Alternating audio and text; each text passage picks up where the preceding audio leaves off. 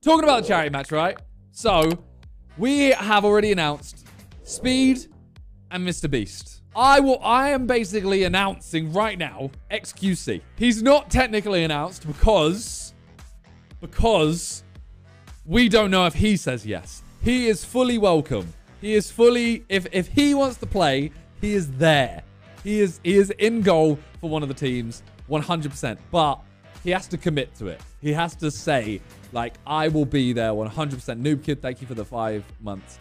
Yeah. I mean, Josh has already invited him. If he says yes, he is in.